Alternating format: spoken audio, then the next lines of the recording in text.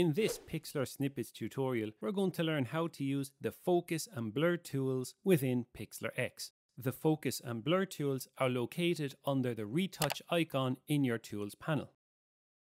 Once selected, you are presented with the Blur and Sharpen modes, as well as 3 sliders to personalize your brush. Let's begin with the Sharpen mode. Use the size slider to increase or decrease create the size of your brush or more feathered edge to your brush with the softness slider. And finally, the strength slider adjusts how much of the effect you want applied with your brush. In this example, I'm going to use the Sharpen tool to help enhance our portrait.